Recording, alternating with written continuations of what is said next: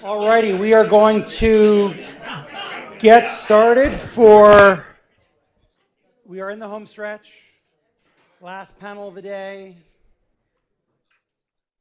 So thank you all for sticking it out. Hopefully you've been enjoying this as much as I have. I'm going to turn it over to my colleague, Randi Leppla, who is the director of the new Environmental Law Clinic, which opens its doors this year here at the law school, which we're really excited about. And so it's great to be able to have Randi here as part of the program as she is putting together the clinic that students will begin to participate in starting in the fall semester. So, Randi.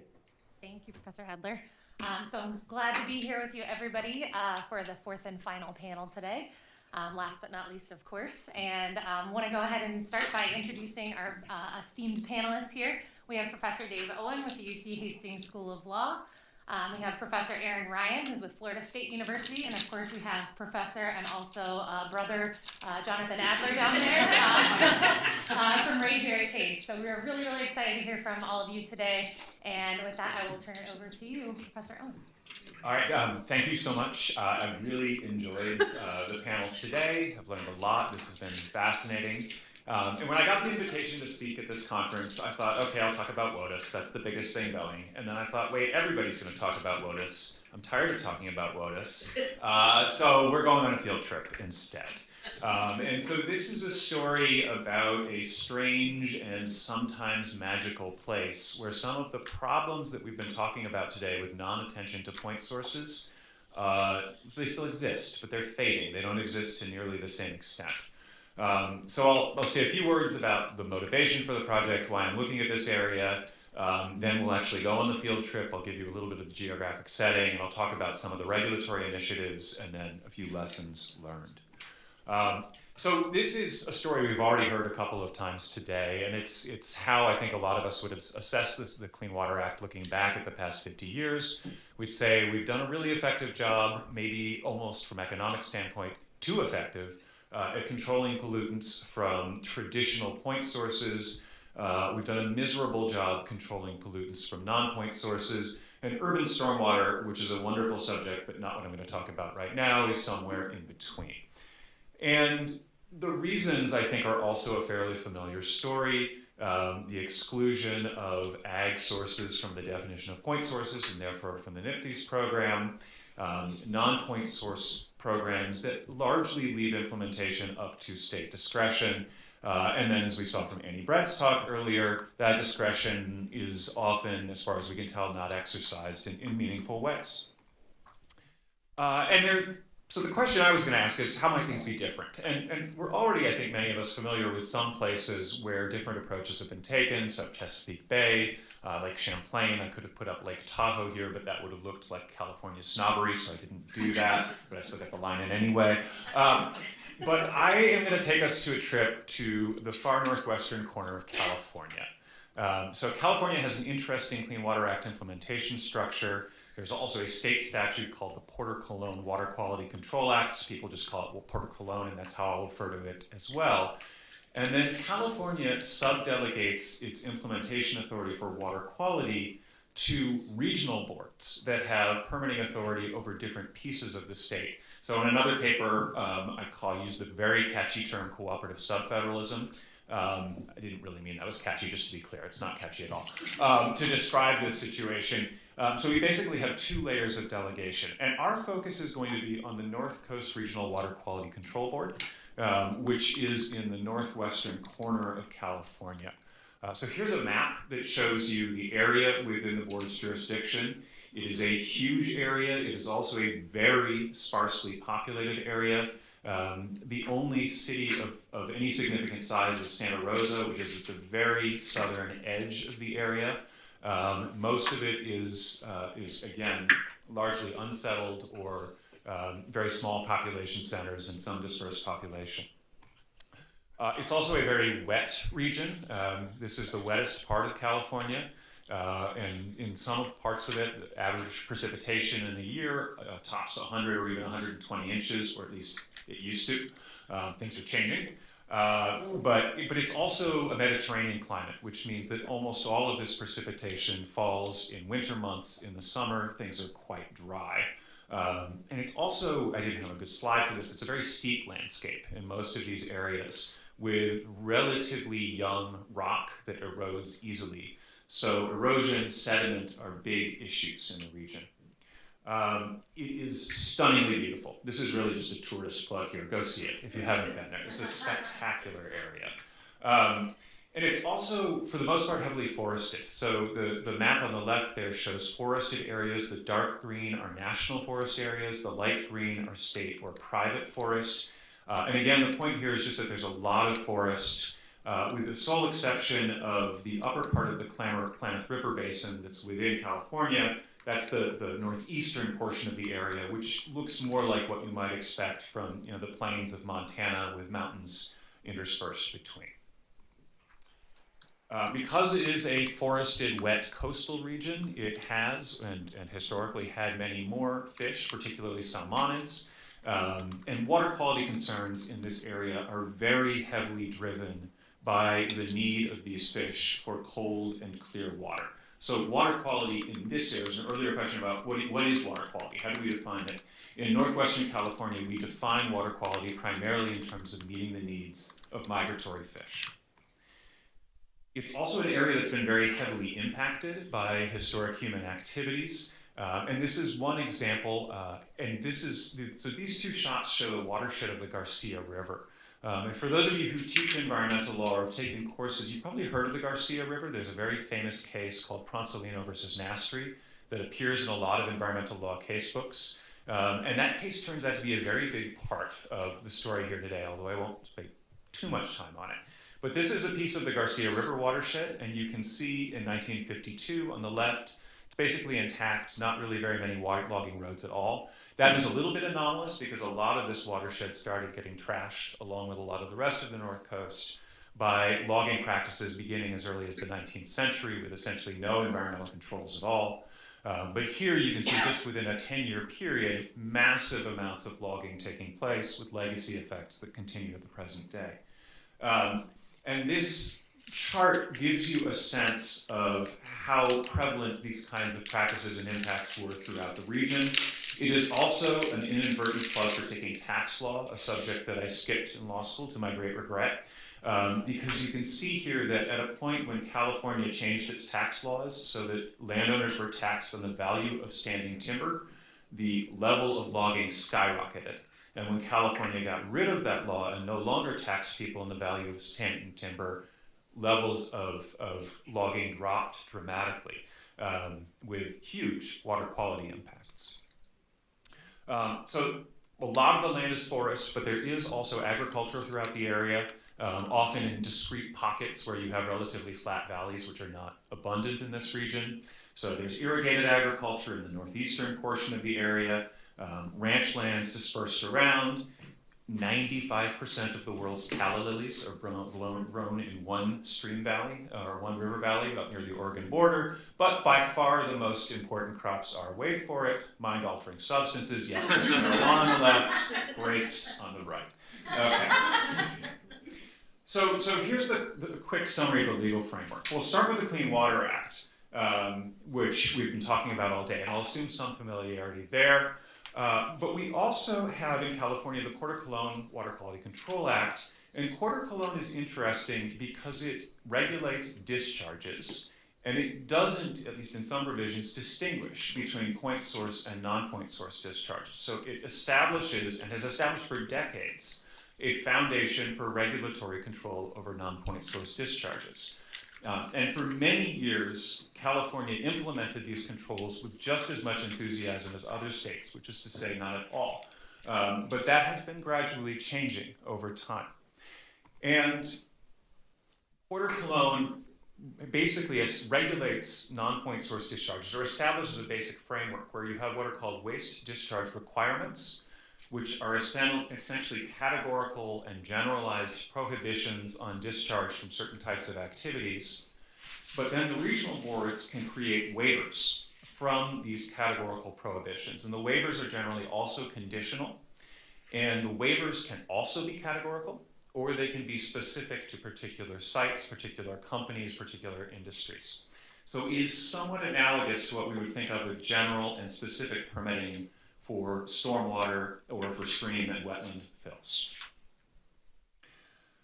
All right, so here's the quick summary of areas in which the North Coast Regional Water Quality Control Board has taken this basic framework and has applied it specifically to non-point sources. So there are also point source-based regulatory programs for some of these activities, at least for dairies, but it also has specific non-point source permitting programs in all of the different areas that we see here, with the exception of vineyards, where the program is a work in progress. Some of these programs have been around for a while. A lot of them are the last 10 or 15 years, so relatively recent. And I won't summarize all of them, but I'm going to zero in on just a couple of them in more detail. So first, and this follows up on Annie Brett's talk a little bit, we're going to talk about Garcia River TMDL implementation. So the Garcia River TMDL is the TMDL that was at issue in Consolito versus Nastri. And for those of you who have read the case, one thing you might remember is that the state of California did not voluntarily approve that TMDL. The North Coast Board wrote it, but the state, under Pete Wilson, who was a somewhat conservative governor, wouldn't approve it, and so EPA finally wound up doing so. But after the, well, even before the TMDL was approved, and then definitely afterwards, the state developed, or the North Coast Board developed, a pretty rigorous implementation program for the TMDL. And that program involves a couple of elements. Again, it involves generalized planning, and then the possibility of site-specific or company-specific exemptions that are conditional and that are designed to be tailored to specific locations. And North Coast Board staff have been monitoring the implementation of this TMDL very carefully, and they think they are seeing significant improvements in water quality, particularly in the tributary streams, less so far in the main stem, but in both locations, and that they also think that massive amounts of sediment have been kept out of the watershed.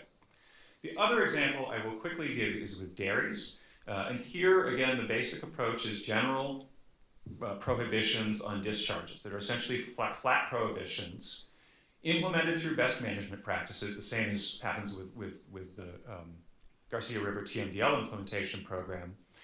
And much as with industrial stormwater permits, a dairy owner has to submit a notice of intent, has to monitor, has to report on both practices to implement and conditions near that dairy. So these again are just two examples. There are a whole bunch of others that I could go through, will go through in the written paper. But I'm just going to skip ahead and talk about some tentative lessons and themes that I'm drawing from the study. I say tentative because part of the research here has been interviewing people who were involved in this program, and I still have a lot of interviews to do.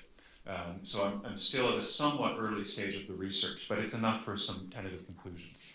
So number one, non-point source regulation can happen. It exists, and it exists in what is actually in significant part, a pretty conservative part of California, and the world has not exploded.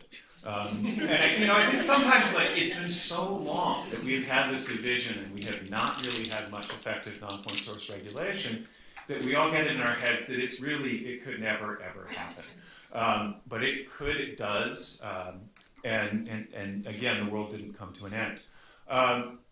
Second interesting thing is that the Clean Water Act toolbox for non-point source regulation, which I think a lot of us have written negative things about, I certainly have, turned out to be a pretty useful foundation. Almost all of the local initiatives here are in some way built on a Clean Water Act requirement, whether it's area planning or TMDLs or some combination of both.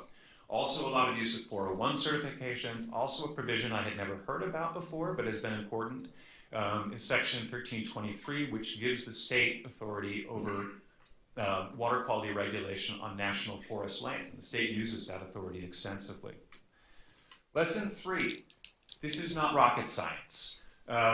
Strikingly, there's not much in the regulatory models that the North Coast Board is using that strikes me as either a very innovative regulatory model, or when you look at the specific site-specific techniques, again, it's things like fences to keep cattle out of streams, buffer zones where people are logging along streams, avoiding logging on very steep slopes, Some of it is costly.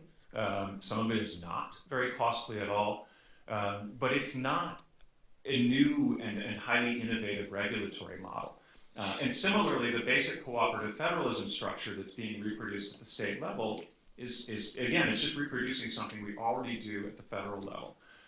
And so the takeaway from me is we don't need a completely new regulatory model to be invented in order to deal with non-point sources. It's more we just have to do it. Counterpoint here is that nobody is describing the work they're doing as easy. And the problems arise in large part because the sources are so geographically dispersed. There's a relatively small staff at this agency spread over a huge area. And relatedly, because so much of the regulation is done through BMPs, it's often difficult to monitor effectiveness. You don't have the same ability to actually monitor outfalls, with a very limited exception of some irrigation return flows in the northeastern part of the area. So again, nobody describes this as a simple or easy problem to solve. Lesson 5, it's not just the Clean Water Act and it's not just Port of Cologne. There are a lot of other complementary regulatory tools here that matter, including California's scheme for permitting forestry operations on private lands, water rights regulation, and then the restoration work and the land acquisition both involve the state and the feds and private entities throwing a lot of money around. And the money matters. It helps a lot if you go to a landowner and say, you know, we're going to regulate you, but we'll also happily work with you on a grant application. That combination of things can make regulation a lot more palatable, particularly where it's new. Last lesson is that the existence of a non-point source program can be a matter of degree. So we often think, oh, it's going to be a binary switch where you have no non-point source regulation, then you might have a fully fledged program. That is not what's happening here. What I found instead is that the programs vary in their stringency. They vary in terms of the stringency of the default requirements they have. Like, do you have to submit a notice, or does the state come to you first? And they also are evolving over permit cycles. So the waivers have 5-year cycles, and the people at the state agency, or the local agency, have specifically said, well, you know, in this first agency cycle, we just wanted to get a foothold. In the next one, now that we've established some credibility and some relationships, we're probably going to up the stringency a little bit, make the requirements more extensive. And so the larger lesson, and I think this is a lesson that, you know, it's dangerous to try to generalize from California, particularly a very eccentric part of California. But I think the generalization we can draw from here is that other regions could ease their way into non-point source regulation and not have to tackle it all at once. That's all. Thank you.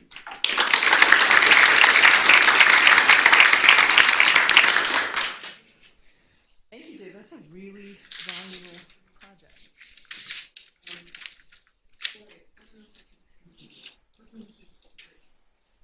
And also, Jonathan, for inviting me to this wonderful celebration of 50 years of this remarkable piece of environmental Speak up. Am I not being amplified? Is that better? Yeah, you were speaking in the middle of 2 mics. I have trouble speaking while sitting. It's weird for me, and I feel really short. But I'll try to make up for that with interpretive dance. Anyway, I was thanking you, Jonathan, for inviting me to be part of this wonderful celebration of this landmark piece of environmental legislation. And my role in that celebration is to harp upon its flaws. Probably not as much as you will, Jonathan. I'm not sure I'm ready to say it's obsolete. But I'm going to talk about the limitations in the statute that have left waterways so vulnerable that environmental advocates are increasingly turning to other theories of environmental law in order to protect them. And I'm going to be talking about the public trust doctrine and the rights of nature movement as two recent comers to environmental litigation as ways of trying to protect these waterways unprotected by the Clean Water Act. I am drawing on some previously published work and my forthcoming book about Doctrine and the Mono Lake story. And the story I want to tell is too long for 15 minutes, so I will be drawing on my native New Yorker skills as a speed talker, but I will also make sure to be as clear as I can, and this is my plan, what I'm going to try to do with my time today. I'm going to try to convince you that by its very success, the Clean Water Act has created such high expectations in the public that waterways, that U.S. waterways be drinkable, fishable, and swimmable, that we're therefore really disappointed and legitimately frustrated when these goals are undermined by the statutory focus of the Clean Water Act only on matters of water quality and not on protecting water quantity in sufficient quantities that waterways exist and be swimmable and fishable. So the advocates for ailing waterways that are left unprotected have turned to these additional legal tools. The ancient but evolving public trust doctrine, a common law doctrine that assigns certain public rights in navigable waterways and perhaps other resources, and increasingly the ancient but re-emerging rights of nature doctrine that sets forth legal rights in waterways themselves and other features of the natural environment in an effort to protect them. I'm going to talk a little bit about how, interestingly, these seem to be in opposition. They start from such contrasting environmental ethics, where the public trust doctrine, like the Clean Water Act, is unapologetically utilitarian or anthropocentric, focusing on the benefits that waterways and other natural features can confer on people. And the rights of nature movement rejects that wholly for an ecocentric, a biocentric, or an ecocentric perspective that considers these waterways and other natural features as valuable in and of themselves without reference to human needs. One of these has more traction in our legal system than the other, but we'll talk about the recent emergence of rights of nature movements nonetheless. Despite these differences, I'm going to talk about how there's this really interesting parallelism as these two new approaches to environmental protection of waterways unfold in the way that they're differentiating jurisdictionally. So we see them not as a monolithic movement, but as a mosaic of sort of independently differentiating features along different legal axes involving the mechanisms, the legal mechanisms by which they operate, the resources that they protect, the values that they protect, and the underlying legal theories that give them meaning. So in the end, one thing is clear. Neither of them is trying to supplant the Clean Water Act. They both need the Clean Water Act to continue to do the work that it does. But they both highlight inadequacies of the existing means under environmental law to protect waterways. We blame the Clean Water Act the most because it promises so much. And interestingly also, they partner failures in litigation, they don't always succeed, with successes in political advocacy. They seem to be something emotionally, as we talked about earlier, there's something emotionally intuitive or appealing about some of these theories. The river belongs to everyone, or the river is valuable in and of itself, that motivate communities to act perhaps more effectively in the political sphere than in litigation. So I'm going to talk about this almost not at all. You already know about the Clean Water Act. We've been talking about it all day. But I will just remind you that the plan was to restore the nation's waters for swimming, fishing, and drinking, and that this was to be accomplished by the regulation of water quality. The regulation of water quantity under state water law, water allocation law, remains mostly with the states, but as pressure on the water resource grows, the relationship between water quantity and water quality is becoming more intense. So here's the language. The objective of the Clean Water Act is to restore and maintain the chemical, physical, and biological integrity of the nation's waters by regulating the discharge of pollutants with goals towards future water quality goals. But we've long heard the solution to pollution is dilution, meaning you need to have enough water in the waterway for inevitable pollutants to be to reach those water quality standards. Sediments, for example, are going to be there no matter what. And if we take it one step further, it's not just about pollution. If there's not enough water, if there's not enough quantity in the waterway, we're not doing much to protect the physical, biological, and chemical integrity of the water. I'm interpreting it here as Bob Adler suggested as a waterway. So we've talked about the tools of the Clean Water Act, discharge standards, performance standards, the NIMTs program. None of that is really going to help with quantity in waterways. Only maybe Section 404 is the part of the Clean Water Act that specifically speaks to a type of waterway, the wetland. But as we've been talking about all day, we don't really even know what a wetland is, let alone which ones are jurisdictional. I too thought about giving a WOTUS talk. I was like, everybody's going to do that. I'm with Dave, I'll do something different. Instead, I shall harp upon its flaws. Or at least talk about the limitations of the statute. And as to review, the plan was to restore the integrity of the nation's waters, but we can't do it if there's no water in the waterway. And right now, population growth in urban areas the increasing demands of industry on the water resource through, for example, the energy industry, fracking, cooling, and climate-related drought is just converging on this, the direness of the quantity problem. Quality has been the problem, and we've heard today it's still a problem, but the increasing pressure on quantity in waterways is really taking the headlines. So why don't we have a Clean Water Act approach to regulating water quantity? Well, one problem is that we don't really have a good model. The 50 states all have their own systems of water allocation law. They're really different, not just even east to west, but within these regions, they're really different. Congress and the Supreme Court doesn't even know how to resolve interstate water disputes. They hate to do it, they almost never do. It's a big project. So with federal solutions off the table under the Clean Water Act or elsewhere, advocates are shifting to these newer theories, filling this gap left unresolved by the Clean Water Act. So let me introduce you to the first of these, the public trust doctrine. This is an ancient common law doctrine with roots as far back as Roman common law, where the Institutes of Justinian framed it this way. By natural law, these things are the common property of all, the air, running water, the sea, and with it the shores of the sea. And the U.S. received this doctrine through British common law and mostly applied it to navigable waters. The most classic statement of the doctrine comes from a 100-year-old Supreme Court case, more than 100 years old now, Illinois Central Railroad, where the court clarified that under common law, the state holds the title to the lands under navigable waters in trust for the people of the state that they may enjoy the navigation of the waters, carry on commerce over them, and have liberty of fishing therein freed from the obstruction or interference of private parties. And much of my own scholarship on the public trust doctrine has traced how this doctrine has evolved from one of a doctrine that's really about sovereign authority over submerged lands to a doctrine requiring sovereign protection of these submerged lands and increasingly environmental protection for environmental values. It also acts as a limit on sovereign power enforceable by the beneficiaries of the trust, the citizens, in court. And so, just to give you a sense of how that works, all the law professors know this case, but for everyone else in the room, I'll give you a 10-cent introduction to a really powerful example, the case from which I just drew that quote, Illinois Central. And I can give you the case in a nutshell. In 1869, the state legislators gave Chicago Harbor to a private railroad. The people were not delighted. The bums were thrown out of office. The new legislature promptly repealed the conveyance. And litigation ensued.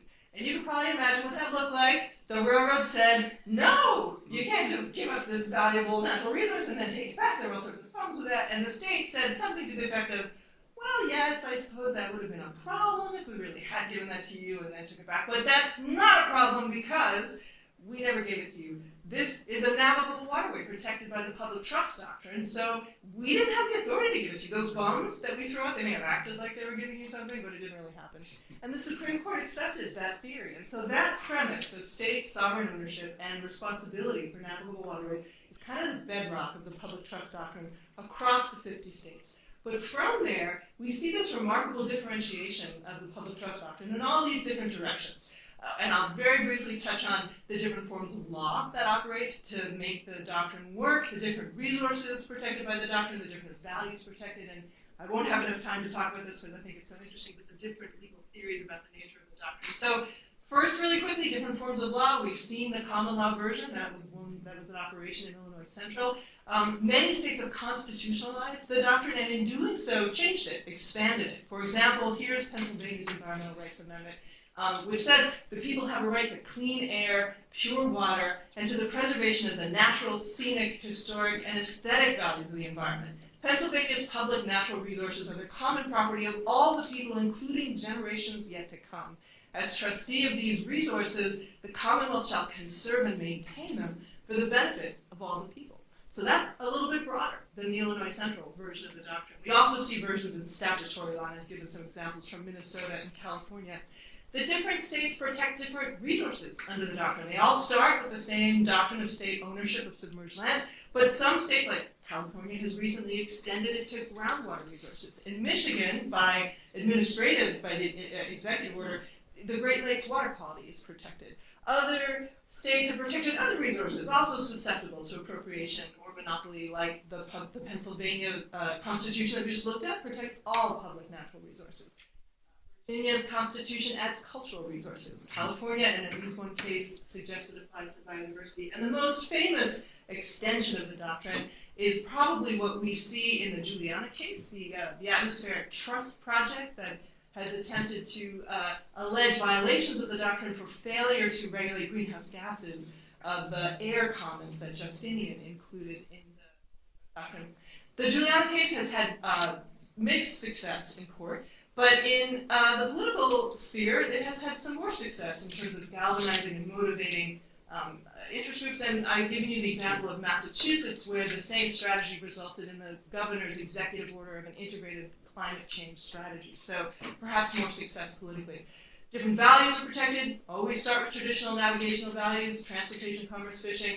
Also, recreational and aesthetic values like swimming and kayaking and walking around the Great Lakes, recreational access, beauty. Also, cultural and historic values. I mentioned Virginia's constitution, and increasingly environmental values. So Virginia, in addition to cultural values, protects the atmosphere. California, most famously, in the case that I love best, affirmed that the doctrine extends to ecological, habitat, and scientific values at Mona Lake. And I am legally obligated to always talk about Mona Lake when I talk about the public trust doctrine, because it is where I got my start in the field and led me to this moment here. But this is the case from 1983, where the California Supreme Court had to balance demands on the water resource by the city of Los Angeles and the ecosystem in the eastern watershed of Yosemite National Park, and ultimately concluded that the ecosystem had to be protected, but that there were still legitimate values that must be served down south. And this highlights the core challenge for the use of this doctrine in environmental protection, which is anthropocentrism. The doctrine protects values for the benefit of the people, but if the people want to pave paradise and put up a parking lot, there's really not a lot to be said about that, which is where the rights of nature movement will pick up. Before I go to that, I will just acknowledge one of the more interesting places of development of the doctrine are the different legal theories of the trust across the states. Is it an ordinary common law doctrine susceptible to legislative abrogation, as the state of Idaho thinks it is? Or is it a quasi-constitutional doctrine that the legislature can't touch, like California thinks it is? And there's a lot of movement about the public trust doctrine as a background principle of state law that can defend environmental regulation of waterways against takings challenges. And we see some splits among the states there. But in my last few minutes, I want to turn to the biocentric alternative, the rights of nature movement, which rejects the anthropocentrism of the public trust doctrine and instead tries to think about environmental rights as inherent in nature itself. So instead of human rights to enjoy natural systems, this approach would protect the rights of ecosystems and their components to exist. And most often, those ecosystems are waterways. They're around water. The historical origins of the doctrines certainly have roots in indigenous cultures worldwide for countless generations. Here in the Western legal tradition that we're talking from, it probably starts with the Supreme Court's rejection of it in Sierra Club v. Morton in 1972, but that led to a raft of scholarship reviving whether it should play a role. And before we go further, I want to acknowledge the core challenge for the use of this doctrine in environmental protection is pragmatic. Who speaks for nature when nature can't talk? And what if the people who are talking don't always agree, which it turns out happens a lot. So to give you an idea of what this looks like, this is the Constitution of Ecuador, amended in 2008 to include a rights of nature provision.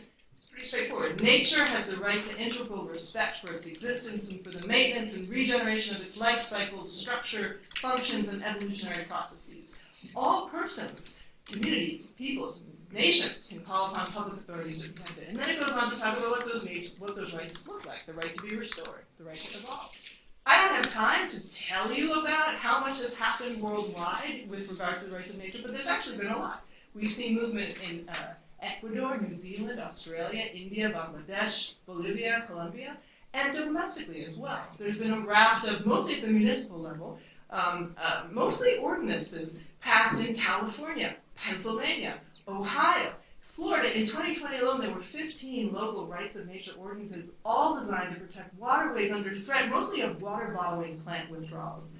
And so there's a lot going on. The state attempts to preempt them with the bill saying we're not going to acknowledge any of those local ordinances, and yet they still, after that preemption, there was a ballot initiative bringing them into force. So we see this sort of political sphere, legal sphere disjunction.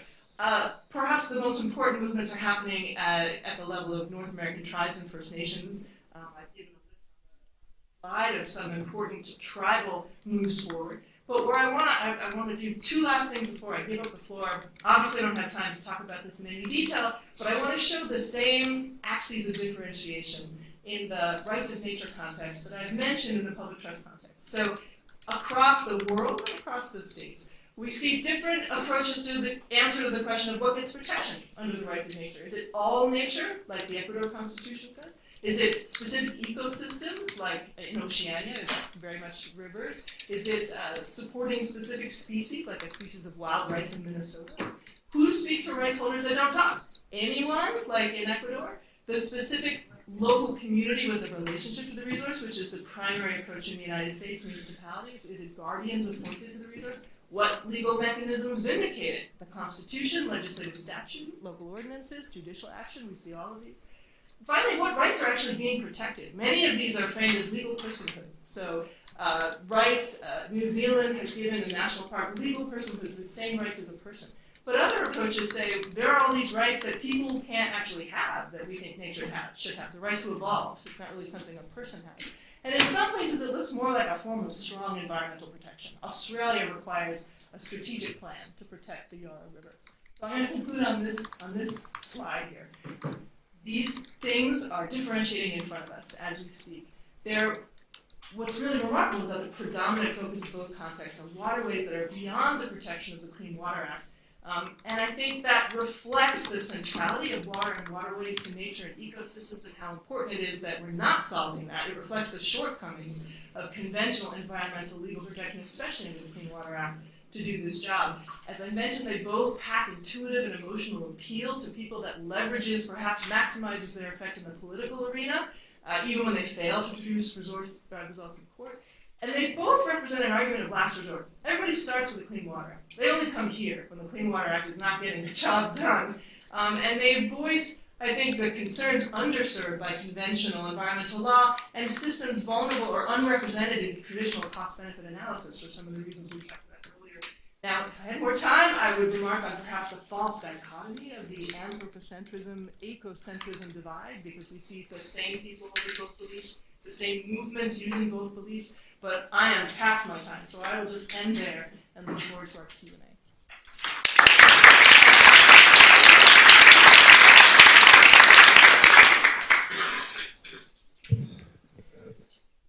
Sorry, no slides, no pretty pictures, but hopefully you still can remember all of Dave's pretty pictures, and they will carry you through my remarks. I also was going to talk about Otis, but then I would have been arguing with Bill and Robin all the time, so not talking about Otis either.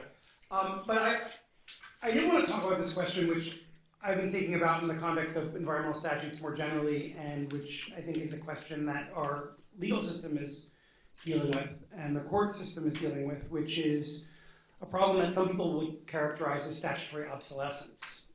And what is it, and what do we do about it?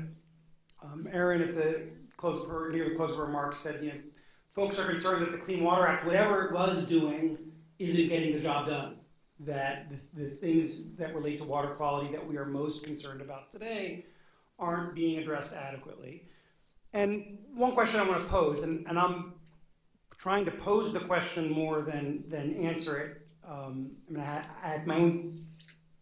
I have an answer, I think, but I really think it's more useful to try and pose the question, is if we view the Clean Water Act as something that certainly did some very significant things, certainly helped improve water quality in this country over the last 50 years, particularly with regard to controlling point sources and funding treatment plants and the like, but isn't continuing to produce the type of progress that we want, that we demand, that we believe we should be able to have, is that a consequence of something we might characterize as statutory obsolescence? And if so, what then will we do about it?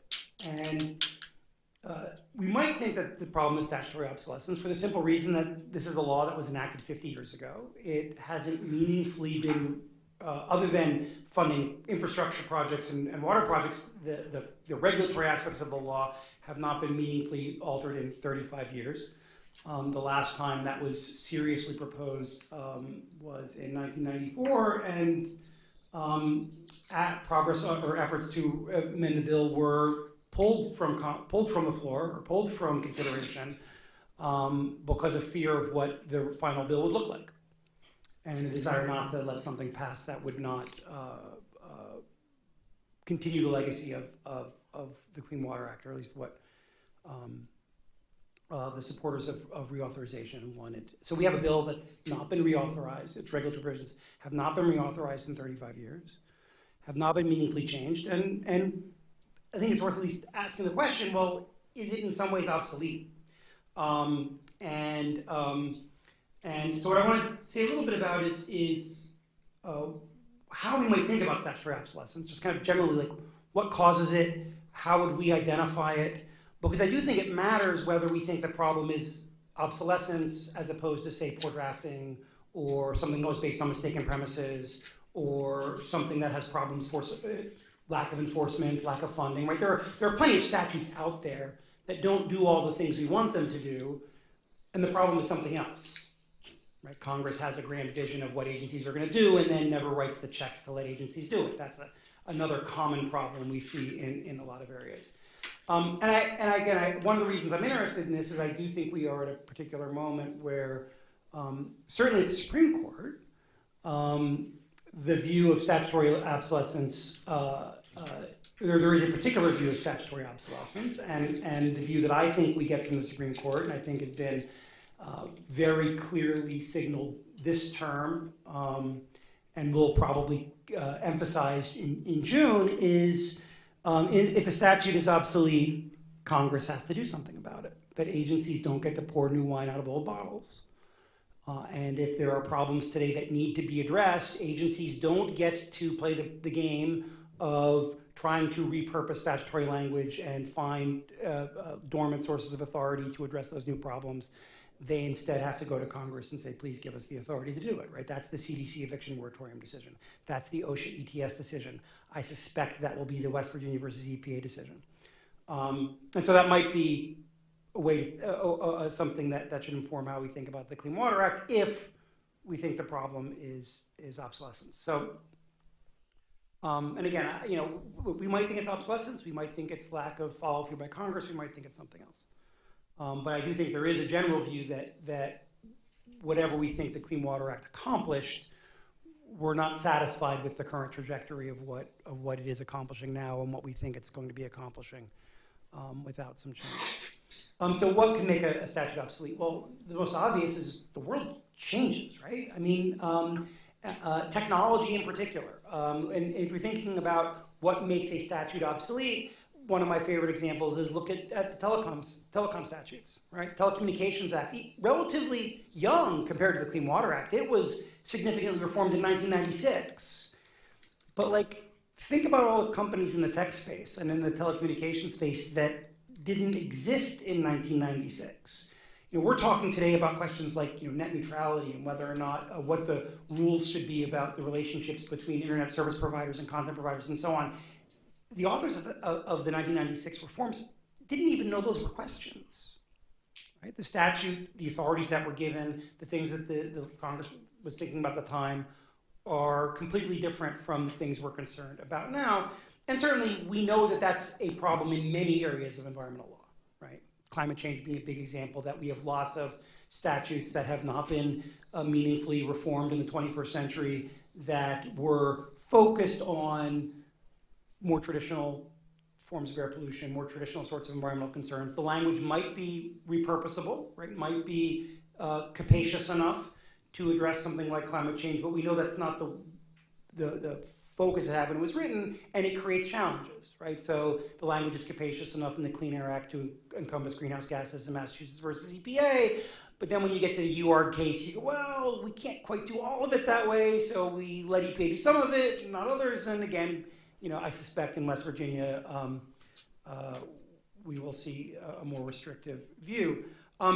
Statute might also be obsolete because it's a victim of its own success, right? Statute there are a lot of water pollution problems. We are going to focus first and foremost on ensuring we get treatment and funding treatment plants so local communities get some help in that regard, and really focus on point sources. And we've squeezed, we've squeezed about as much out of that sponge as we can. Not completely, but we've gotten the bulk of that. And so the Act's done that, but we have other water quality concerns. And so that, as we talked about, the statute wasn't as focused on, and as Robin noted earlier, it wasn't people weren't aware of non-point sources, right? This wasn't a question of the statute drafters, or us today as being aware of problems that didn't exist at the time, but that's not where we decided to focus our efforts. And there are lots of reasons for that. The political challenges of saying the federal government's going to start regulating farmers, for example, being one of them. There's a lot of change in understanding, a lot of knowledge that is different. We know a lot more about water pollution. We know a lot more about what affects ecological systems and hydrological systems. We know a lot more about what the consequences are of different sorts of regulatory and policy strategies. Had that knowledge suggests that some of the things that the Clean Water Act did were a smart idea, and some of it says, oh, we could do it better if it was rewritten, right? That's another reason why a statute might become obsolete. It doesn't encompass itself a contemporary understanding of the nature of the problem and how we might do it. Our technical capacities vary, right? A lot of early environmental law, and I'm oversimplifying, was driven at times by, well, what can we actually do? Right? In the water context, a point source is easy to identify, relatively. And it's, where it is, you can measure what's coming out of it, you can see if the person's complying, you can require a permit, you can check the permit, right? As we all know, yes, there are ways perhaps to try and avoid that or try to engage in subterfuge. In the Maui case, there was lots of discussion of, how we define point source could affect folks trying to evade that. But today we know a lot more about how you could monitor. We have the ability to monitor and trace in ways that were kind of science fiction certainly in 1972 and to some degree in 1987. I don't think we've fully taken advantage of that, but there are things we could think about doing in terms of monitoring and enforcement that would have been fanciful 35 years ago. And so that might be a source of changed capabilities, changed politics. The political consensus that led to the enactment of various environmental laws, is that the political consensus we have today? Right? I mean, in the 20th century, it was common for environmental laws to pass, with overwhelming majorities. Not all of them, but pretty common for that to happen. I don't, unless it's giving lots of money to state and local governments on a bipartisan basis, I don't think you can get that you can still get big bipartisan votes, right? We had that conservation bill a few years ago. We've seen with infrastructure and water resources. But when it comes to the regulatory stuff, the politics have changed. And so, that can be, we might think of that as a type of obsolescence, a statute not reflecting public consensus. And then change legal environment, as I've already mentioned. The jurisprudence of the current court is not the jurisprudence of the Supreme Court of the 1970s, of the 1980s, probably not of the 1990s. It's probably different than any of us remember. I say probably because, I say probably because I was thinking about what I was gonna say today before Wednesday's order, so I might have had to adjust it. But that matters, right? Because it's something that we should think about. And the fact that there are additional factors which really weren't at all on the minds of at least those focused on the Clean Water Act, like climate change, which matters for water, contaminants like PFAS and microplastics and the like. I mean, there are lots of things that we were not thinking about and focused on that we might lead us to think that the Act is obsolete. And there are some things, there's some things that are kind of obvious. As I mentioned, contaminants that we hadn't thought of. We have knowledge about the nature of cumulative and synergistic effects among pollutants that we didn't have 35 years ago. Our old-fashioned dose-response curves don't really capture what we care about in a lot of consequences. We've been talking a bunch today about environmental justice and about how some communities bear a disproportionate burden, and part of the concern that we are aware of today but have not always been aware of is that part of that concern is because of the cumulative nature of the burdens. So a lot of things that the Act doesn't address. Now, for much of the last 20, 30 years, because statutory obsolescence isn't unique to the environmental context. It's something that we see in other areas. The response to statutory obsolescence has been administrative creativity. Some of this goes by under the label of presidential administration, largely owing to a famous article by Justice Kagan when she was an academic about the executive branch taking more kind of control and ownership over administrative policy and directing agencies to act in ways that are consistent with the current administration's policy agenda and vision. And part of that is, in some respects, herding agencies along and helping them perhaps adapt or respond to changing circumstances. And that was something that the Clinton administration did in the environmental context when Congress wouldn't, for example, enact changes to laws governing various natural resources and federal lands. The Department of the Interior was, Bruce Babbitt and John Leslie were very creative in trying to figure out how to do administratively what Congress wouldn't authorize. The Bush administration, when Congress would not enact its proposed reforms to the Clean Air Act, largely because Congress wanted to include carbon dioxide, and the Bush administration decided it didn't want to include carbon dioxide. It tried to do that administratively by simply rewriting the regulations. And unlike with the Clinton administration's efforts, most of those efforts were thrown out in court. The Obama administration, under some laws, something similar, right? Much of climate policy is, at the EPA, was a response, at least in part, to the fact that Congress did not show an interest in climate legislation.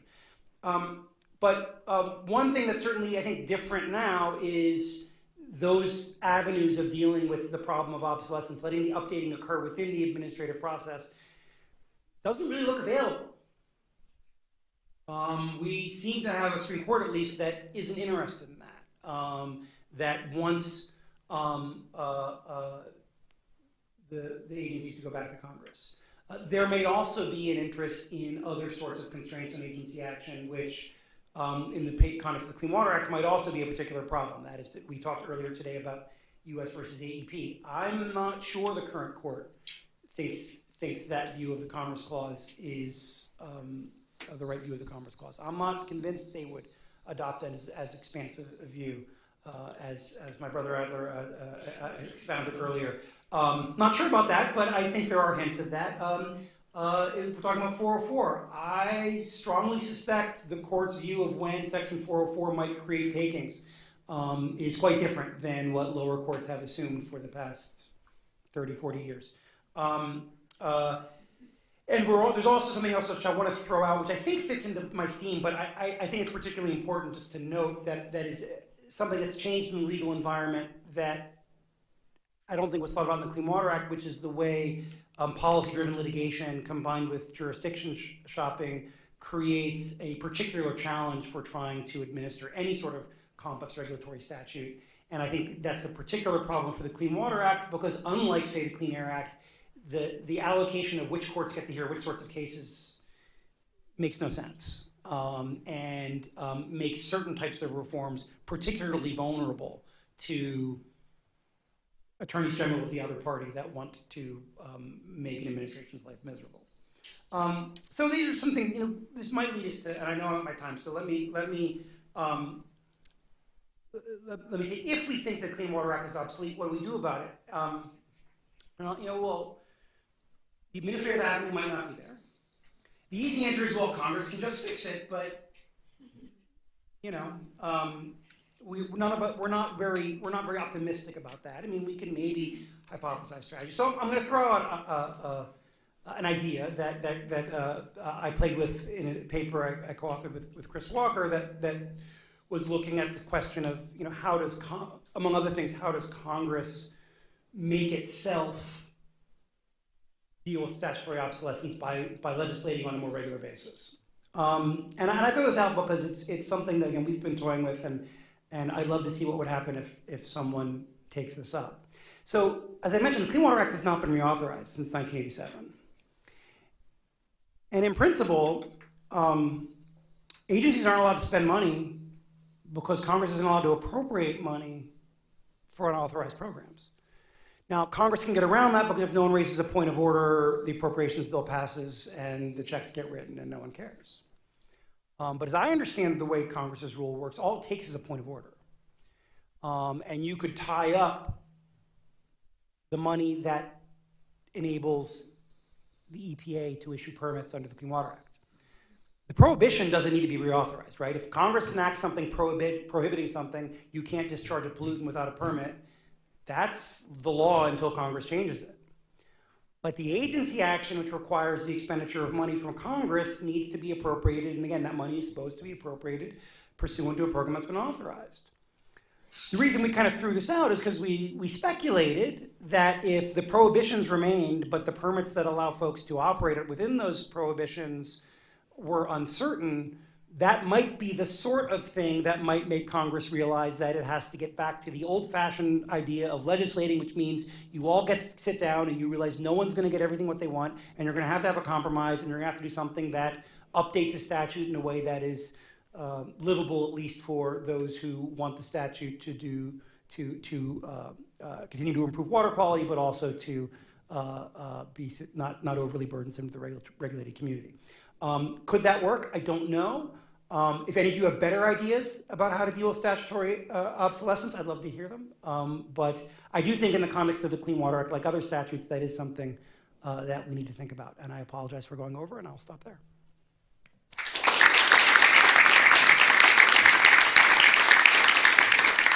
Thank you to all of our panelists, and we will definitely take questions now, but I wanted to also give the three of you the opportunity, because there's been some very fresh and interesting ideas, including, forced compromise, which is a very novel concept these days. But if either of you want to comment on anyone else's presentation, I want to make sure you guys have the opportunity to do that before we turn to questions. So, Jonathan, is the essence of your argument that the Clean Water Act is obsolete because the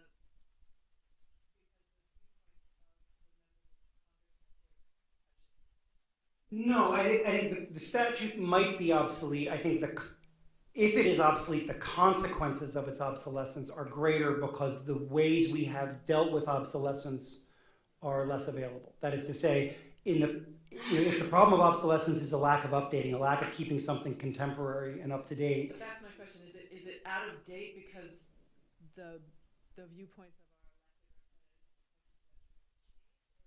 is obsolete because the problem that it sought to solve is solved or can't be solved by the Maybe all of the above. I mean, right, because point sources largely solved, certainly, but not, right? Non-point sources, not solved. Can it be solved? Well, if every state, if the rest, all of the country becomes like that part of California, solved, otherwise not solved. Okay, so or closer to being solved, and is Congress different? Well, sure, yes. Is in statutory obsolescence, I would argue, is always first and foremost a consequence of Congress not doing its job, and we may say it's not doing its job because they don't want to do their job. They don't. I mean, we can attribute that to whatever we want, but certainly, my view is that that's always the first order reason that the reason why environmental statutes were subject to reauthorization in part was because, hey, we're going to have to revisit this and they just stopped. I think that's a really valid point. I think it's really important that you raise this point. And the only thing I would add is if we apply that test to the Clean Water Act, how many other bedrock legal acts would we also undo by that same logic? There might be a lot. I think so. Yeah. And so it sort of raises the question, and I think it's a legitimate theoretical question about, some states like mine, Florida, require us to do a constitutional revision every so often. Jefferson thought that was the way to go federally. But I don't have an answer to this question as much as to raise it. I think your point really raises important questions about is there some reason for slowing down the winds? I don't know. You know, is there some reason to have a bicameral system to sort of slow down fast changes? I don't know the answer. I think it's a really important question that you've raised. I just would question how far that should go. Well, I know we have several questions, so we'll start over here. So earlier talked about the various parts of the statute and language that can be read different ways, use of different words, everything. What about using other statutes to inform or direct what should be done? For instance, Section 102.1 of the National Environmental Policy Act, which says that it directs all the agencies of the federal government to interpret public laws and regulations to effectuate the goals set out in NEPA, which include protection for generations to come, public trust, all of that. So, you know, certainly it seems to be where the Biden administration has stated its general policy, but you know, thoughts on whether the courts are going to look favorably on that at all.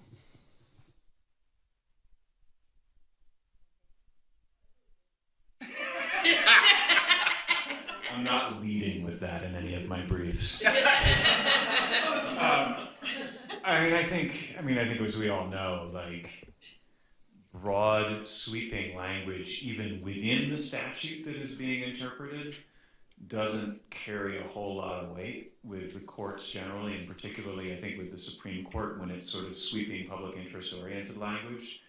So I think just as a matter of tactics, importing language from another statute that I don't think the courts particularly like and using it to sort of add some muscle to the Clean Water Act it doesn't seem promising.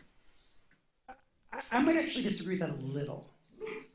So if we assume Chevron's not going to be overturned, and I actually don't think it will be, I think the Supreme Court will continue to ignore it, other than the occasional concurrence or dissent that complains about it, and but it will be left around for lower courts to use.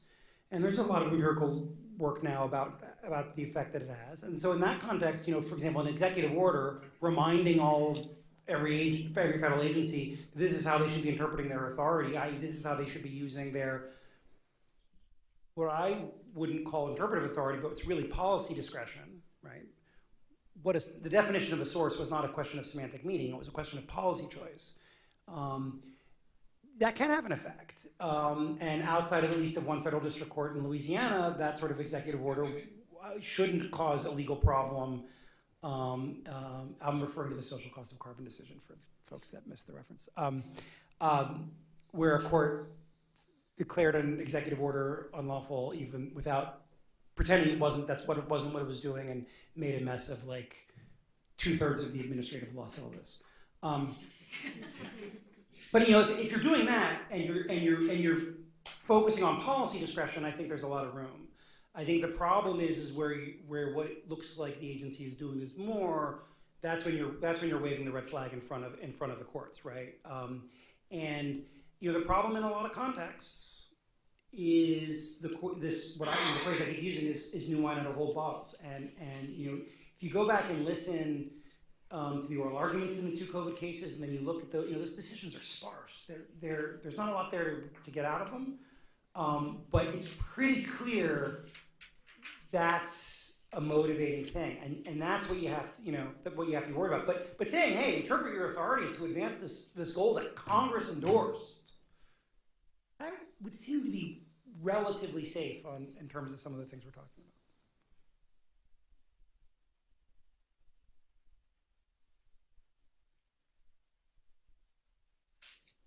about. I have 2 questions. The first is for both Professor Erin Ryan and Professor Jonathan Adler.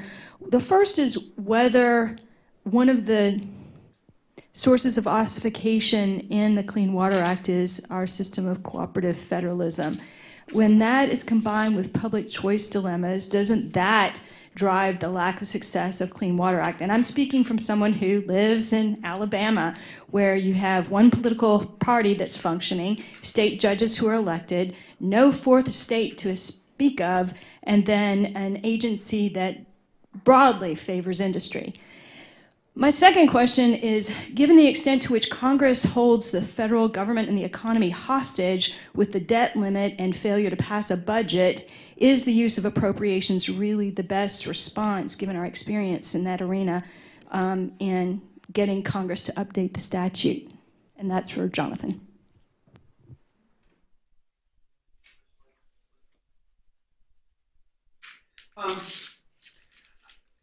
I do think cooperative federalism can be a problem, probably for somewhat different reasons. And I have what's probably a minority view that I think part of the big problem there is that for all but the experts, it diffuses accountability because it's not clear to everyone who's responsible for what, and blurring of those boundaries increases the costs of monitoring and enforcement and holding policymakers accountable.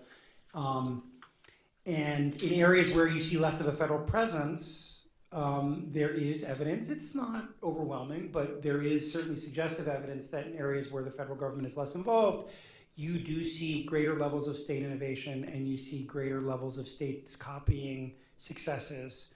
Why that is I mean, there have been various papers trying to give an explanatory account about why that is, and I know the ones that I find personally convincing, but I don't think empirically we can say this account is the reason more than the other. But I also suspect that in our current political environment, one factor is that if the federal government's involved, things are polarized in a way. You know, it's not solving a local problem in your local community. It's now something that where a red team versus blue team gets involved. But so I definitely think the way we allocate responsibility between state governments and the federal government in environmental policy is not always helpful. On the other one, I would just simply say that if Congress feels or wants to spend money or feels it needs to spend money, that does seem to motivate them more than other things. And the other thing that motivates them is some clear need that is felt by constituents that don't have a clear partisan valence. So, you know, you look at things like how quickly Congress moved when there was a big concern about the VA, right? Congress is capable of doing it. And my point is simply that while we may not like kind of debt limit dynamics, action is better than inaction, and if replicating that sort of dynamic is what forces congressional action, well, then maybe we need that. And there are contexts where we do that in a less high-stakes way. The Base Closing Commission, the way we do fast track for trade negotiations, there are a bunch of areas where Congress structures the way it can make choices. So it has to make choices within a certain time frame, but it cuts off what its options are. And those are all done kind of with an awareness, Congress's awareness of its own limitations and the way politics will get in the way if the decision-making structure isn't designed with that in mind ahead of time. You know, I don't think we're in the position to be kind of designing the full decision-making structure because that would require proactive legislating. I'm kind of proposing the last-ditch thing in the sense of, okay, well, you haven't done that, but there are levers that you might pull that could force Congress to do what it was supposed to be doing anyway, and what's the alternative? Right? Last example I'll give, in the paper I did with Chris, we talked, for example, about, you know, ag programs. You may like them, you may hate them. They get reauthorized. And we know why they get reauthorized, because the default, the way the statutes are structured is that if they don't get reauthorized, they revert to these like Depression era defaults that would wreak havoc. It kind of operates like the hammer provision in RCRA, right? Where if certain things don't happen, the default is sufficiently unpalatable that people that otherwise do not share interests will come to the table. And, you know, in an area where kind of the ability to work across partisan lines isn't otherwise available, you probably need something like that. And it's not ideal, but I think it's better than kind of waiting around for them to suddenly reach consensus. I'll just give a very quick rejoinder on the cooperative federalism issue, because I know we have other questions. My very quick rejoinder is just that from the I'll identify is from the perspective of someone who tends to worry more about the underprotection of environmental values and the overprotection. I feel probably wishing that there was somehow a bigger federal force to overcome what you see as underprotection of environmental values in Alabama. But I will just say that from that perspective of worrying about underprotection, environmental underprotection more than overprotection, I have never been more thankful for the cooperative federalism model in environmental law than I was between approximately 2016 and 20. So I think that, you know, that's a value that both sides of that issue can feel, which is all the eggs are really in one basket, and then you end up not liking anybody who has any of those eggs. You really, it's a problem. So I think that the cooperative federalism model does a flawed but better than alternative job at managing the plurality, the pluralism, and the pluralism of values. We have a burning question up top. Thanks. It's nice to hear from three very skilled presenters. So quick question for each of you. So for Dave, you were talking about the difficulty and the monitoring and such, but I was wondering, with the advances in remote sensing, is that really still the case? For Erin, I've been hearing all kinds of stuff about rights of nature. About a decade ago, I heard all kinds of stuff about the public trust. I'm just wondering if there are these sort of moments where something's possible or something's not. And Jonathan, I'm puzzled by your use of the term obsolescence or obsolete. I mean, if you took if the Clean Water Act disappeared tomorrow, there would be changes. I mean, it seems to me it's like saying the speed limits are obsolete because they've been around for a long time and they're working. We've got self-driving cars, so there are new issues. So maybe it's inadequate or it's insufficient. But the term obsolescence, the way you're using it, doesn't jive with my understanding of the idea of obsolescence. Yeah, so if we're going in order, from the conversations I've had, technological evolution makes a difference. And so some aspects of monitoring are either getting easy or potentially getting easier. So to give a very concrete example, if one of your BMPs is to have cattle fencing areas or in remote areas to have buffer zones along streams, you can potentially monitor with drones, and the agency is thinking about getting them. And you can imagine how that's going to go over in an area where marijuana growing and gun ownership are both through the roof. But seriously, no, technology is evolving, but still what I was hearing was it's partly a monitoring challenge, but it's also a talking challenge. Like if you're going to regulate in rural communities that traditionally have not been regulated, you need to sit your butt down in a chair and talk to people and couple that with the monitoring, and that's hard to do over large geographic regions. Your question to me was about whether the public trust doctrine and the rights of nature movement are just having moments in time and whether they're passing. Flashes in the pan, I think, is the gist of your question. And I think I can speak more confidently on the first part. No, I don't think the public trust doctrine was a flash in the pan. But what I think it did was instantiate itself maybe in other parts of the sort of tripartite system of lawmaking that we have. And so in litigation, and Dave, you've written about this really persuasively, for example, in the California example, the example of California, where it may have been that the public trust doctrine was taken out of the courts and put into the administrative state. Where, for example, in California, it's a very important part of administrative procedural decision-making environmental matters, and I think that's true not just in California. So I definitely don't think it was a flash in the pan, although it may be that people try it out for new things, like let's try it out for biodiversity, and California had one case that said yes and then tries to pretend like it never had that case. So there may be things that look like flash in the pan. With rights of nature, I think it's too early to tell, But I think it's probably wrong to frame it as a flash in the pan when it has had so much rhetorical power internationally and domestically. And the question is whether it's going to function, again, in litigation, and my guess is probably not. Such a different environmental ethic from the rest of our system of law that it fits ill in the Western tradition, although maybe more so in indigenous courts. I think what it's doing is something that the public trust doctrine also did that was really important.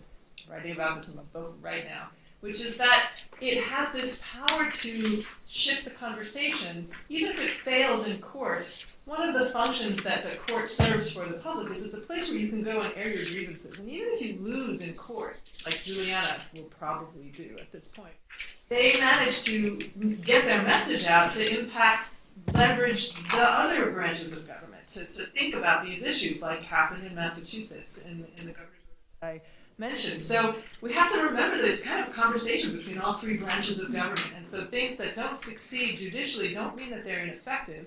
It may just be that they're having their effect by leveraging the power available to litigants, citizens as litigants, to communicate with these other branches of government. So, I mean, in part, if obsolescence means no utility whatsoever, well then no. But I view obsolescence more as a question of being outdated in a way that severely hampers contemporary effectiveness. So,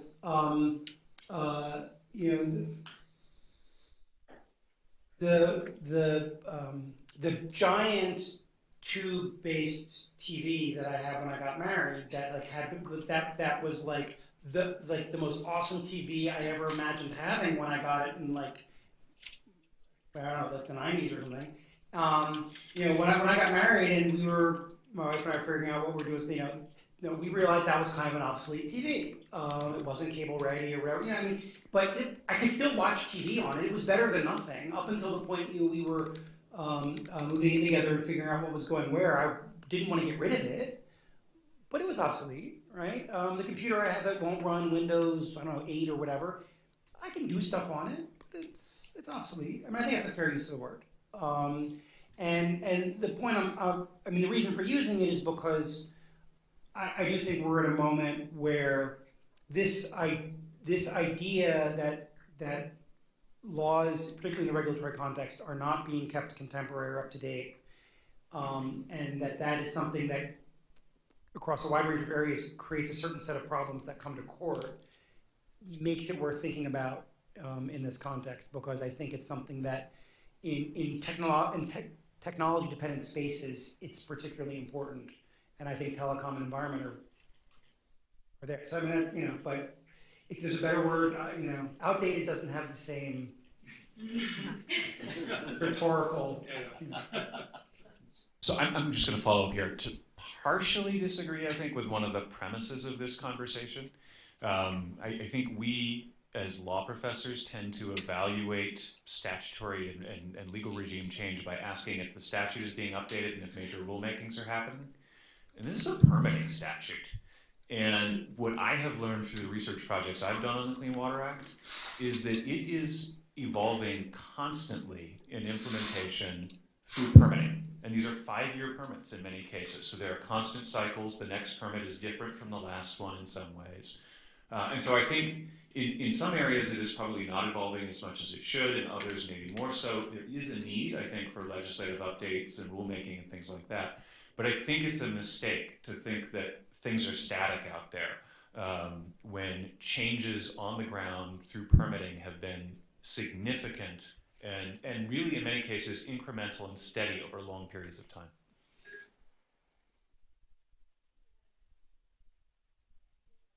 Go ahead. Oh, I'm sorry, go ahead. You have the mic. So I have a normative claim I want you guys to maybe get at, and then, a descriptive one, and then see if it extends to a normative claim, which is when the Clean Water Act was passed, right? I think either at the time or over time became one of those super statutes, right? That we've had described by the court, either having some kind of super statutory effect or some sort of quasi-constitutional effect, which extended into the broader administrative state, right? When we talk about the administrative state, I think most people are really thinking about environmental regulation writ large in that context. If that's sort of the case, then these developments like the public trust doctrine and maybe even the rights of nature seem to be less to be supplements than to be sort of substrata, right? Sort of the reasons for the existence of such regulation and justifications for that regulation rather than necessarily interpretation of that regulation. And I'm curious, which direction do you think that pulls, right? Does that pull us to therefore seeking to do more of this kind of statutory centralization, maybe even cooperative at that sort of super statutory level? Or should that push us to do more devolution, right? In the sense that let's get it all the way down to these smaller regional units, which are more capable of doing this kind of, sub-level work at implementing that particular set of rights and ideas. Yeah, so the first part of your question was, is public trust, rights of nature, are they like the reasons for the Clean Water Act? And therefore, does that say something, does that change something about the relationship between the doctrines and which becomes more important? Is that I think the descriptive claim is that these are not just normal statutes, right? They have a power both as a function of organizing society, organizing business, organizing behavior that goes beyond what we think of normal statutes doing, almost to the level of sort of a kind of constitutional framework, right, around them.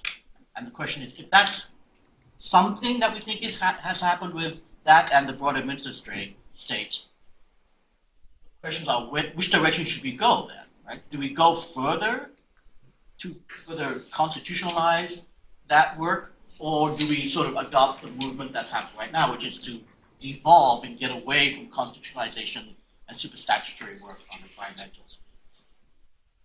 I understand. I'm going to leave to my colleagues whether we should see the Clean Water Act as a constitutional kind of a feature.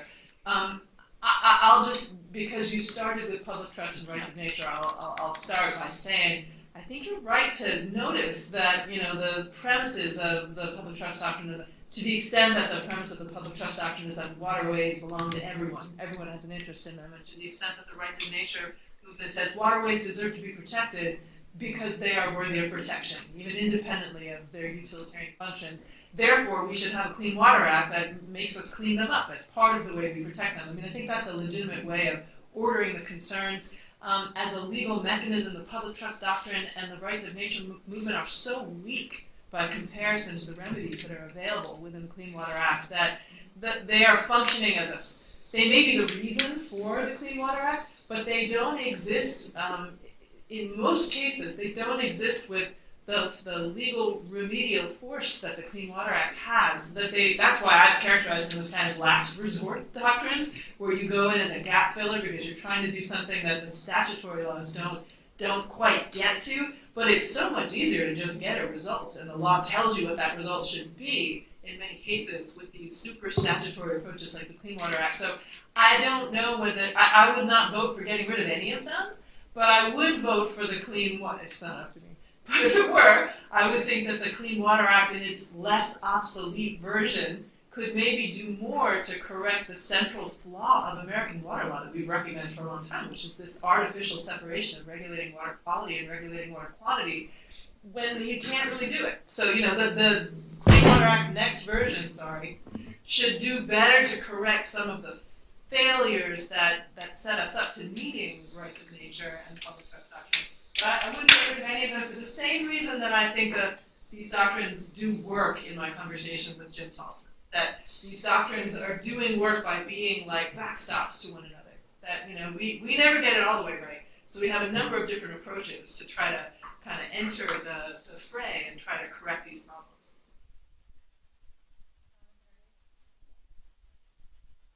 I'm going to talk sideways from your question to make a couple of short claims. They're somewhat responsive. One, I know as academics we like thinking about certain statutes as super statutes and kind of the quasi-constitutional aspects of the administrative state.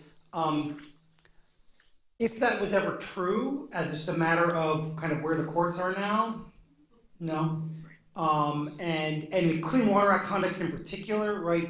We keep talking about the order from Wednesday. I mean, whatever one thinks about how states were or were not taking advantage of Section 401, I mean, the Clean Water Act, Section 401 of the Clean Water Act had been applied pretty consistently pursuant to a Supreme Court opinion for, what, 30 years? And the Biden administration wants to go back to that position, and the Supreme Court's kind of saying no, or it could say no to the court staying the Trump rule that the Biden administration wants to. I mean, so that's kind of, at best, that's just, it's basic administrative law. We have a rule. It has not been withdrawn. Until it is withdrawn, it's not just going to get blown up by a court that hasn't. I mean, that's kind of the way the Supreme Court's looking at it. It's one descriptive claim. The other one I'd say is, there are two stories we can tell, or there's a story we can tell about environmental law. I'm not sure it's true, but it's a story that I think is appealing, right? Which is one of the reasons we have a lot of environmental law, is because there was a systemic failure of existing legal and political institutions to protect rights when those rights were violated in what we would characterize as environmental harms. And I'm not sure that's entirely true as a historical matter. Maybe something of a fable, but I do think that story has normative force, right? That even folks that tend to, when people are critical of environmental law, they talk about the bureaucratic aspects of it. They talk about the red tape. They talk about the SAGAs not being able to build a home. They don't talk about a company dumping stuff into someone else's backyard or poisoning their children. And I think that's why, right? Because there is this kind of conception of what environmental law at least might be about, which isn't rooted so much in rights of nature and public trust and so on, but is actually rooted in a very kind of, traditional liberal notion of rights and that the state exists to protect against harms. And if the trespasses are occurring through pollution, they are just as deserving as control of, as if it's, if it's the mobile home that's driven across your field, your snow-covered field, for those of you that have read the Meryl Smith casebook. I mean, again, I'm not sure I like that account. I'm not sure it's actually what happened, but those sorts of accounts do help us understand kind of what purpose the law should be performing in this space, and maybe give us a metric for deciding whether or not we like what it's doing. That's kind of an answer. We're coming up on time, but we've got a couple more. Go ahead. Well, okay, thanks. A quick question for Dave, Owen, and then maybe a longer one for Jonathan. I don't know how much time we have. It'll come out of my closing remarks, so it's fine. Okay, I'll leave that up to you then. All right, so Dave, the question really just is about the successes that you talk about treating non-point sources in Northern California. How much of that is attributable to basically easy requirements in your experience? I'm just wondering if there's been a high level of acceptance because they're really not being asked to do very much at this point. So that's just one question. And for Jonathan, I can't disagree that there's some obsolescence in the law. For 100 years, we had a law in the books in Michigan that banned swearing in public places. Definitely obsolete and finally repealed. And I'm the only one in my room in my lecture class this semester who still has a landline. So federal law governing landlines are going to get less and less relevant. But Congress isn't sunsetting this legislation, and it seems to me that the big problem here is that. Or not really the problem, but Congress is overwhelmed. There are tremendous obstacles to actually getting legislation enacted. So Congress is making a strategic choice, which is to legislate broadly. We have other means of legal change, and there's a lot of acquiescence built into the system. So the vast majority of executive efforts go unchecked in court. Professor Dave Owen mentioned that the law is evolving constantly through permitting. Things aren't static. Nobody's raising a point of order. Nobody's passing a Congressional Review Act resolution. So shouldn't we instead see this as sort of an uneasy modern compromise where Congress is legislating broadly and muddling through, with a fair amount of acquiescence. And wouldn't it be a problem to basically force Congress to effectively sunset a whole lot of these laws? And just to make it a little more provocative, maybe the problem is really the court, and the solution to the court getting frustrated with what it sees as this uneasy modern compromise. The solution is, 15-year terms for Supreme Court justices. Okay, I'll leave it there. Thanks. So my answer to your second question is yes. My answer to the question you actually asked me is, it's complicated, but there are some pretty demanding requirements. And just to give you one example, again, I'll come back to the Consolino versus Nastri case, just because I think it may be familiar to some of you. If you read the fine print of that case, the Consolinos claimed expenses of about $1 million from the regulations that were imposed on them. Larry, I think Maillard is how the guy's name is pronounced, who's another landowner, claimed expenses of about $11 million. And I did have a student who once said, yeah, well, he owns all of Sonoma County, so no big deal to him. But still, if you are telling logging companies or individual landowners, you need to preserve buffer zones along streams, which in a redwood forest is where the trees grow the fastest, and you're also saying you need to stay off or limit your harvests on steep slopes. It's all steep slopes in a lot of these areas. Those are demanding requirements. Similarly, I think the requirements that were imposed on dairies, less demanding, putting fences, but the margins of these businesses are tiny. And regulators told me, we're conscious that we are coming out here with regulations for a bunch of 70-year-old dudes who are barely making it as it is. So there were legitimate regulatory requirements in some places. In other places, they're easing in and taking it fairly soft. And I think it definitely matters also that they could go out and say, we're regulating you and you need to fix your roads so they're not eroding. Oh no, by the way, it's going to save you money also to have a road that isn't eroding, or to go into landowners and say, we can get some grant funding because this protects salmon, or in some cases to say, there's a nonprofit that would actually just like to buy your land and then you don't have to deal with being regulated. So there's a whole package of reasons why they are able to make inroads, but they are doing things that impose real changes in some circumstances. So I took the court as a given. We could have a conversation what the court should or should not be doing. I'm sure we won't agree. But from the standpoint of thinking about the Clean Water Act, my view is that the court, if you're working at the EPA, if you're in Congress and you care about water pollution control, what the courts will and will not accept is a constraint you care about. And so I think it's a relevant constraint to think about. I do think Congress, having the rules it has about authorization, and up until 1994, reauthorizing environmental statutes pretty regularly, is an indication that they kind of did sunset those portions of the laws, right? They didn't sunset the prohibitions, so it's different than what you see in a lot of state sunset laws, where actually the whole program, including prohibitions, have to be renewed in some cases. Where under some states have sunset laws like that. But that was kind of the premise upon which Congress enacted the statutes, right? And what happened in 1994 was that the congressional leadership decided that it didn't like what the laws were going to look like if they were reauthorized, so they decided not to reauthorize them. And then Congress never came back to the table. Well, they did for the Safe Drinking Water Act, but I think not for pretty much the rest. And I do think that creates an opportunity if one thinks that there are things you could do in the Clean Water Act that would make it more effective if you could get everyone to the table.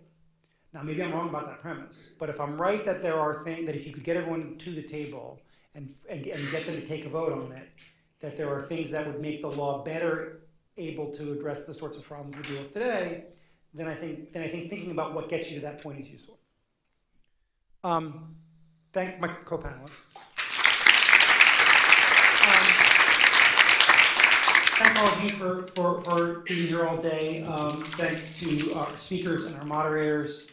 The papers from this will be published in a volume of the Case Western Reserve Law Review, so thanks to the Law Review students that helped us out and whose work on this is just beginning. We can't do this without a lot of other help, as I mentioned this morning. Rob, who's hiding back there, helping us with the AV and getting Sheila Olmsted to be with us on the fly. Patty and Eric, who are outside, who do so much for the center and for all the centers to be able to do programs like this. My dean, neither of my deans could be here today, but I certainly appreciate the support they give to programs like this. And as I mentioned this morning, I always think it's important to remember Burke, who made this possible. So thank you all. Thanks for being here. Thanks for being part of what I certainly found to be an enjoyable conversation and an illuminating one and a provocative one. And I look forward to our being able to have more such conversations in the future. So have a good weekend, safe travels home to wherever that will be, and I look forward to seeing all of you again soon.